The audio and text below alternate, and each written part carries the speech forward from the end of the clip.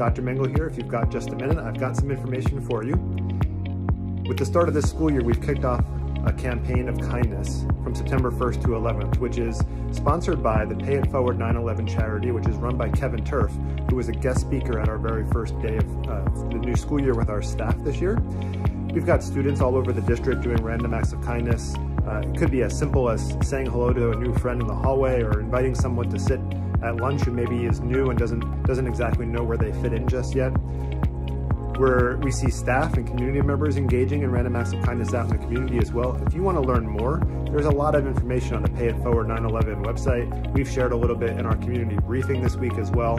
We hope that you'll join us in doing something nice for somebody else. It's a great way to start off the school year. It's a great way to kick off a positive One Warren experience this year as we all come together to do what's best and shine brighter every day. Thanks so much. Hope to see you out there with your random acts of kindness as well.